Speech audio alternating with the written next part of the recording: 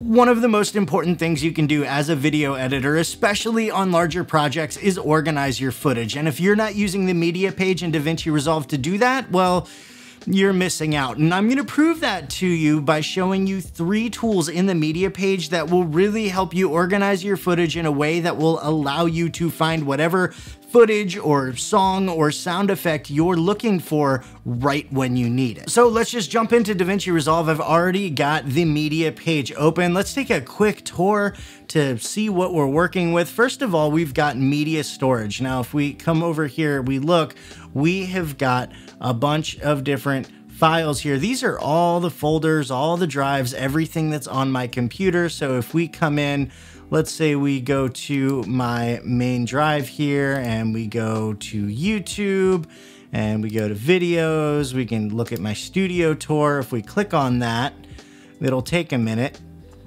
but we've got all of my footage from the studio tour here, and I could go ahead and drag this into my media pool and we'd be all good. Next to our media storage, we have our live view monitor. So if I click on a piece of footage, you can see we've got our footage right here.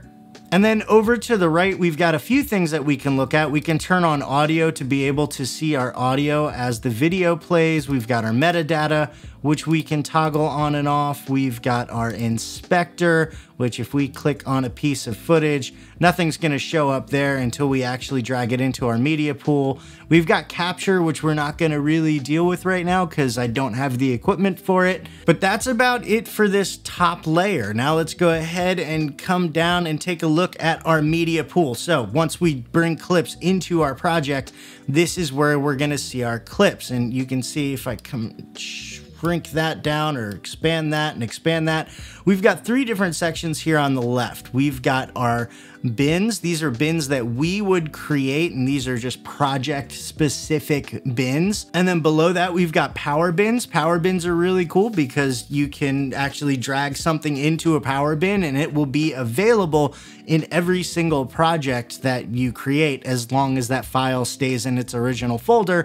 And then below that, we've got smart bins. We're gonna be taking a look at that a little bit later. So let's go ahead and get out of all of this and minimize that so we're not dealing with it anymore. Let's open up my internal storage, come down to in progress, and we're gonna click on media page tutorial, and you'll see I've got a bunch of footage and sound effects and music, and these are all from this same site, which happens to be today's sponsor, Mixkit. Mixkit is a one-stop shop for stock footage, music, and sound effects that you can use in both your personal and commercial projects. They've even got templates for Premiere Pro, Final Cut, and, as of recently, even Davinci Resolve. And the best part about it, it's free. Mixkit is brought to you by the people over at Envato, so you know that this stuff on that site is high quality. So if you're looking for stock footage or music or sound effects for your next video, make sure you click the link in the description and head over to Mixkit today. Thanks so much to Mixkit for sponsoring this video. Now let's get this stuff into our project. Now, normally, if I had all this stuff, it would be separated into folders like A-roll, B-roll, music, sound effects, and all that stuff. But I purposefully left this a mess so I can show you the true power of the media page. So let's just go ahead and highlight all of this, and we're going to drag it into our media pool. Now, Davinci Resolve is going to ask if I want to change the project frame rate. I don't, because I've already set that, and I don't want any of these clips to override that setting. So I'm just gonna go ahead and click Don't Change. And now you can see all of my assets, all my footage, my sound effects, my music, it's all in the master bin, but it's very, very unorganized. So we're gonna do 3 things in order to organize this. First, we're gonna tweak some of the metadata. So if we click our first clip here and we come up and we turn off the inspector and we turn on metadata, you'll see we've got a bunch of information that we can fill out. And if we actually hit this drop-down box in the top right of the metadata, you can see that we can look at shot and scene, which is what we're on now. We can look at clip details, and this will tell us our time code and our start frame and our end frame, how many frames are in the clip, bit depth, all that kind of stuff. We can look at the camera, which we don't have right now. We could fill all this out if we want. We can look at tech details, stereo, 3D, and VFX, audio tracks, production crew, and reviewed by, but today we're just going to focus on shot and scene. So let's go ahead and fill out some metadata for this clip. We'll do a short description here, which is 2 girls in a pottery class. We don't have any comments. We can do some keywords here. And so what I'm gonna do is I'm going to actually do keywords for each of these characters. So let's say that this girl here is Melissa. So we'll add a keyword here. Melissa, and we will add this one here will be, let's say, Rachel. Now there's a different way to be able to put our people in here, and that's by using the people detect feature. I'll do another video on that in the future, so make sure you're subscribed so you don't miss it. Let's move on though to shot, and we'll say this shot is a long shot. We'll say this is scene 1, take 3, and that's all we'll use right now. And I'm real quick gonna go through all my video clips and just fill out the rest of these that have people. And one other thing that I want to do is add an additional keyword to all of my video clips that have people in it.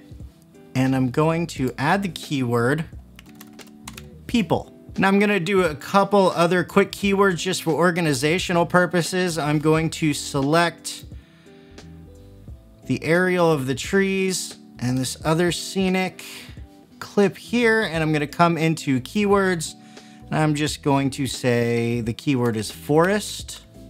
And we'll say that both of these are going into scene 3, and we'll say that this, well, let's apply, and then we'll just say that this one is take 1 and this one is take 2. Now let's grab the rest of our clips here, and we'll add the keyword city,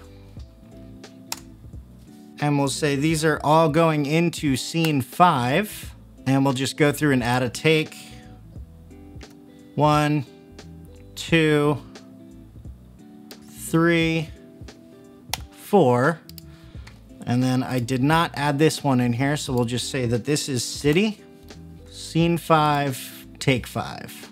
Now what we're gonna do is grab all of my songs, and this time we're gonna come over to our drop-down box, so we're gonna go down to audio, audio file type, music,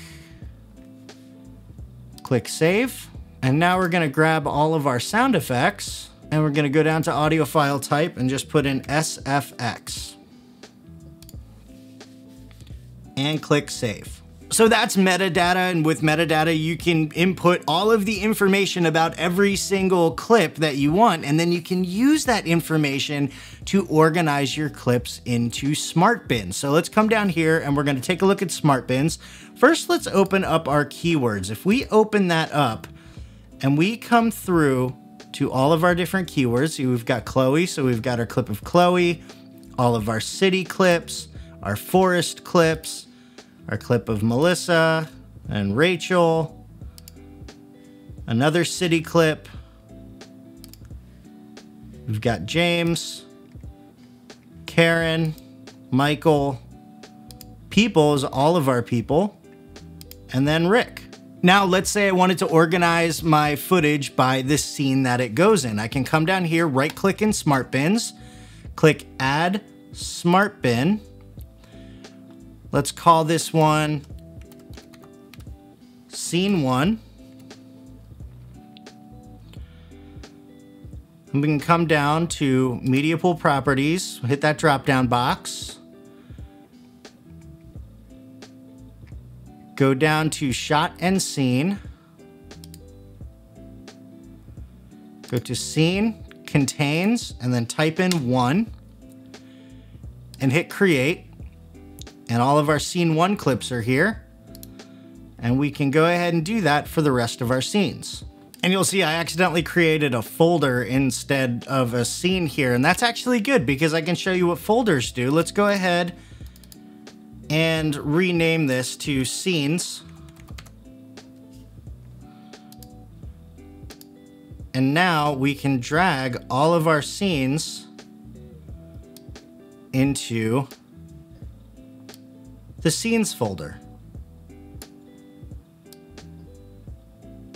Let's go ahead and minimize that, right click, click add folder. And this one's gonna be called audio. We're gonna add a smart bin and we'll call this music. We'll go to metadata audio tracks. Wrong. Metadata audio. Audio file type contains music. And hit create. And then we'll add one more smart bin. Call this one SFX. Metadata audio. Audio file type contains SFX. And hit create. And now, through the power of filtering, we have now organized all of our footage. Let's come back up to our master bin because I want to show you the final thing, which is bulk renaming. And you can do this based on the metadata, which is super, super cool. So let's go ahead and we will highlight all of our video clips.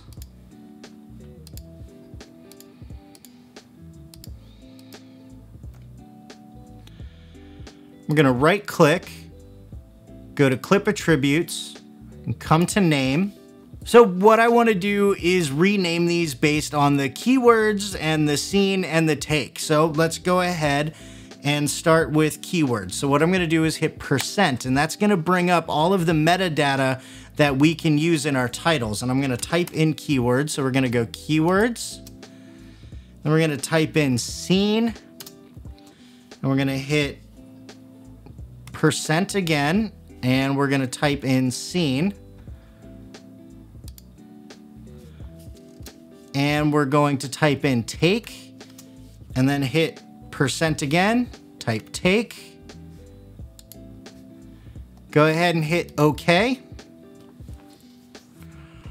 And you'll see we've got Chloe, people, scene 3, take 2, city, scene 5, take 1, city, scene 5, take 2, and so on and so forth. So between tweaking the metadata, creating smart bins, and bulk renaming based on the metadata, I've now organized all of my footage and audio in a way that if I need to find something, all I gotta do is click a couple times and I've found it. And this is why I say if you're not using the media page, you're seriously missing out. If you wanna know some other project settings that'll really help your workflow, click here. And for more tools, tips, and tricks that'll make you a better video editor, make sure to subscribe to the channel and hit that bell so you don't miss anything. Thanks for watching, and I'll see you in the next one.